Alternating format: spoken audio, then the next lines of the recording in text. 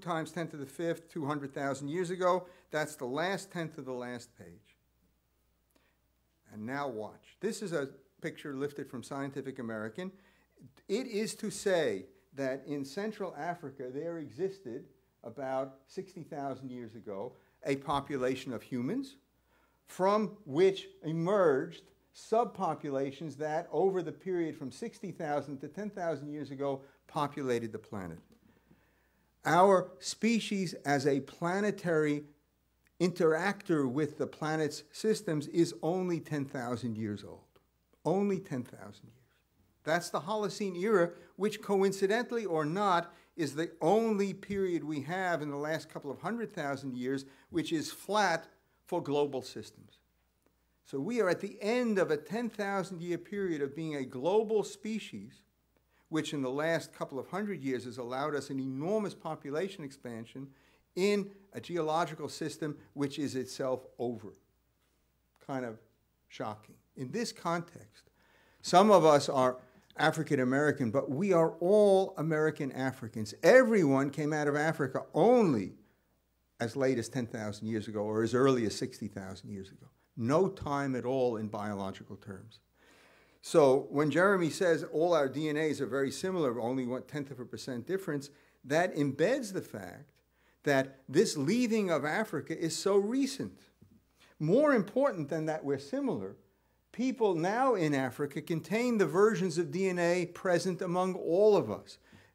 Central Africans are genetically the most diverse people in the world because all the rest of us are subpopulations of Central Africa, carrying subpopulations of DNA versions.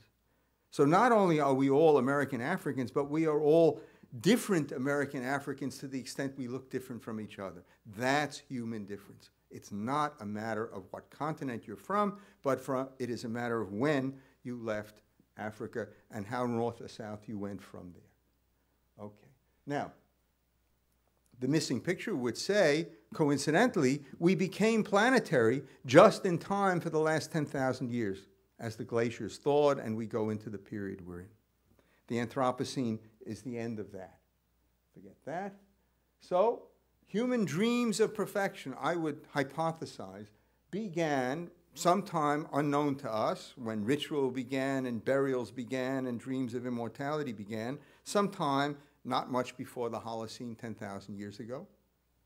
And they began, or they were taken from Africa to cover the planet. But not much before. So let's look back. Somewhere toward the last sentence would be the emergence, as I'm trying to say, of a mental world of languages and texts and imagined creatures. This girl is Alice. This is not a person. This is a mental construct. The lady drawn by Lewis Carroll is dead 100 years. But we know Alice because we live in our minds. And our minds are free of the constraints of DNA, which include mortality. Ideas live on the way sequences live on, but without sequence constraint. There is the burden. The world of imagination is new, but the Anthropocene is newer. Darwin, with his imagination to see natural selection, and Lewis Carroll, with his Alice, both lived and died quickly in the period at the end of that last sentence. There's a period. That's not a geological period. That's a period. And that's it. Race emerges at the same time. The problem, the idea of race, like the idea of natural selection, is a modern idea.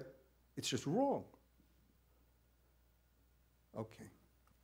Darwin did not concern himself, I think, in a useful way with our topic, but he did have a very, very powerful idea for the emergence of ideas through natural selection. The mind, he said, well, it crapped out on this slide, but he said the mind is an excrescence of the brain. That is to say, mental states emerge from the brain. Having no DNA in hand, he could not say what I can say, that ideas are freed from their inherited, from the DNA that constructs the brain that has them. Any mind can have any idea. So this is Darwin's idea. The structure of the human brain is encoded in human DNA. Ideas are not encoded in DNA. They are learned or they are imagined. So any normal brain can have any idea and pick it up by teaching and learning. Correctness, accuracy, reality are not subtexts of that, not constraints on what I said. We are more free than we can handle sometimes. So this is how that fact played out, I would say, for the Holocene era, when we covered the planet out of Africa. From the outside, from the world of nature, our minds interacted with all other species through the DNA of all other species. That is to say, we created agriculture, animal husbandry, the taming of the planet through our minds. We affected the DNA of other species. We, by domesticating, have ideas about animals and ourselves, like slavery, which is the effect of the DNA of species on our minds. That's how it looks from the outside for the period of the Holocene. The Anthropocene part of that is simply the insertion of science.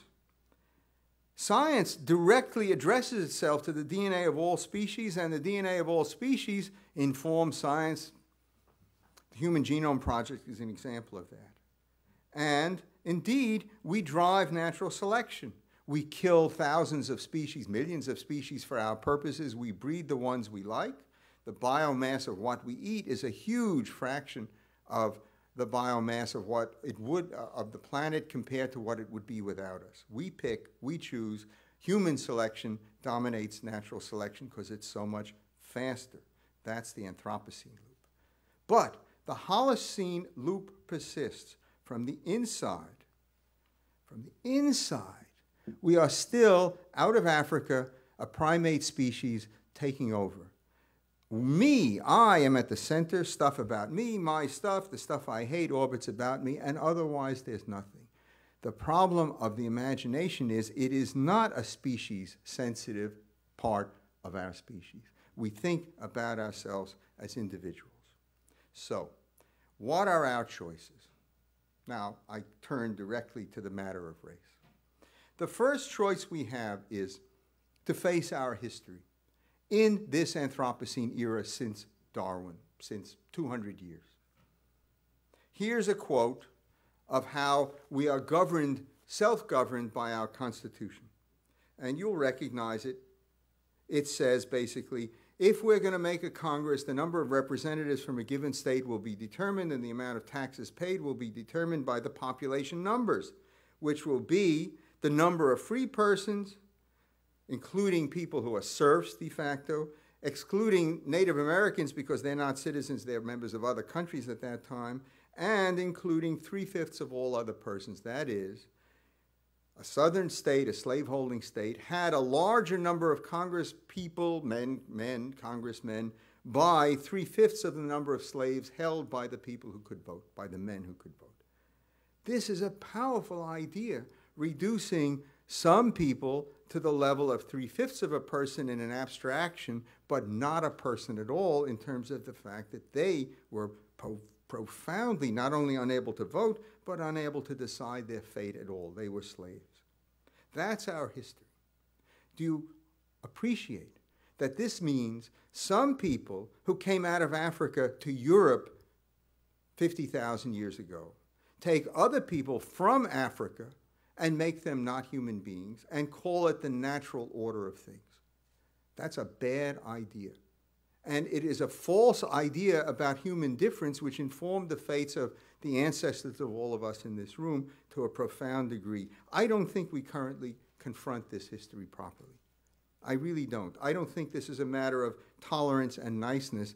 This is a matter of wholehearted rejection which still has not occurred.